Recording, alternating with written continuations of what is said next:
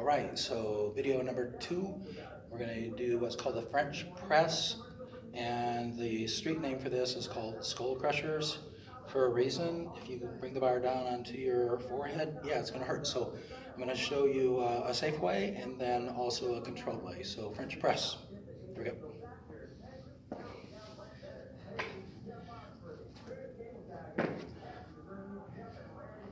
You want a comfortable weight. You don't want to really be hurting your back on this, but this should be a very comfortable weight. Bring it up, hands are together. You don't have to be white knuckling this, but nice grip. And we're just going to bring it down to the forehead gently and just straight up.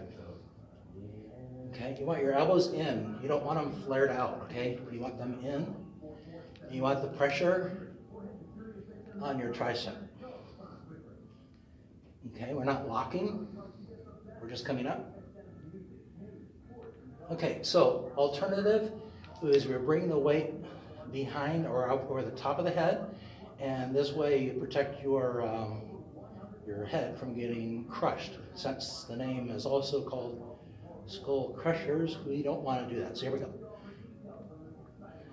Down and up. So basically I'm just bringing it over the top of my head gently, keeping my elbows in.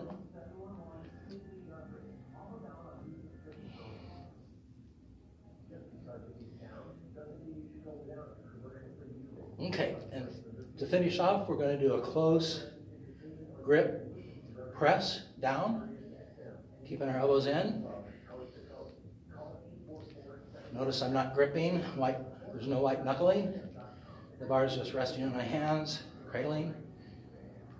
And I do a thumb wraparound on these.